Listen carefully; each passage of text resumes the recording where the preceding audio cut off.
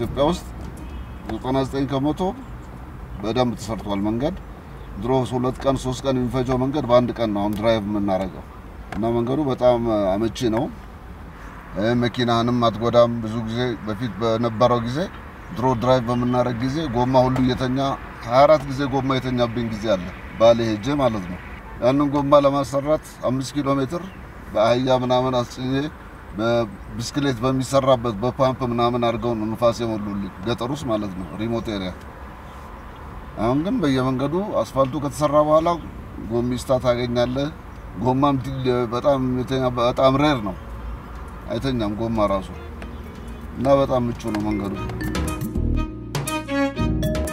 Over the past decade, Ethiopia's investment in poor sectors have resulted in impressive economic growth and poverty reduction.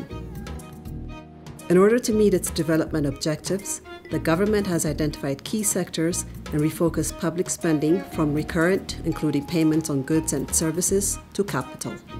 According to the recently published Public Expenditure Review, roads now account for the largest share of the budget at 4.2% of GDP, followed by education at 4%, agriculture and rural development at 2.1%, and health at 1.2% of GDP. These investments have helped to increase the size of the road network, boost school enrollment, and health and water coverage. Increased investments in social protection have also enabled Ethiopia to build one of the largest social safety net programs in Africa, benefiting over 8 million people. Over the last decade, as a result of massive expenditure on these infrastructures and social development and various growth areas, impressive growth has been registered, and as a result of that, there has been significant expansion on service delivery, on infrastructure provision, as well as in job creation. Absolute poverty level has significantly declined from around 45% around to now 26-25%. And this is a very significant decline in terms of absolute poverty. In terms of social indicators, there has been also massive outcome in health coverage, in education coverage, as well as in road coverage and in other infrastructure coverage as well.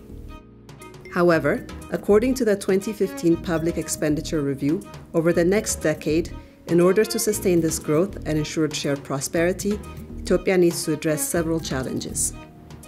In general, we have many good findings, and we've been pleased to see the improvements in the allocations across the budget. The levels of investment have increased so much they're slightly misaligned now with the level of recurrent costs. And what this means is that over time you might lose the value of the assets that you've invested in. So you can build roads, but if you don't maintain them, over time these assets will lose value.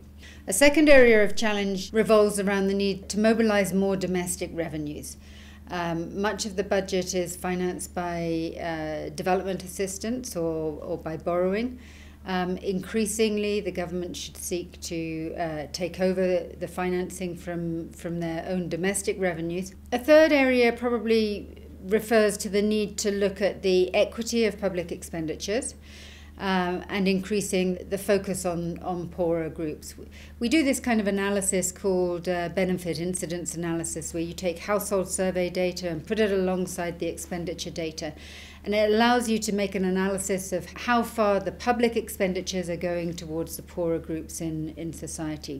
Then a fourth area that we would suggest that the government considers is with respect to efficiency. And by efficiency, I refer to both allocative efficiency and technical efficiency. So, for example, in the education sector, you might look at whether the balance between financing primary education versus secondary education versus tertiary education is correct. So, having a look again at the allocative efficiency, we would suggest is an important priority for the government. As you do that, you channel resources to people who are most in need, but you're also freeing up for yourself fiscal space for investments in other pro-poor activities which can help you reduce poverty in the future.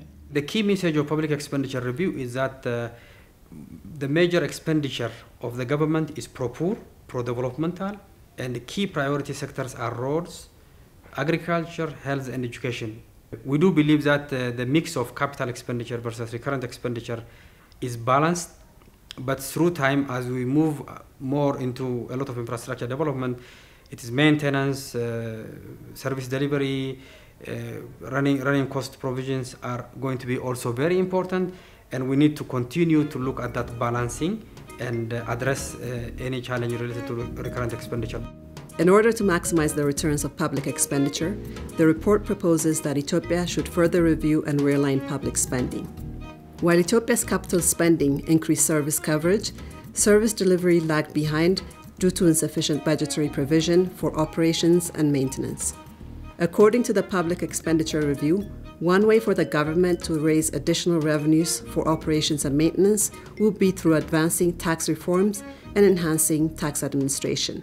I think domestic resource mobilization in general, and also tax mobilization in particular, is also a key message from the recurrent expenditure, which we have been acting upon. And definitely we need to do more. Tax collection capacity reform and improving the capacity of compliance of taxpayers, educating taxpayers in terms of mobilizing more tax is going to be very important. Definitely that is a message that we have been already doing, and we take it that very seriously.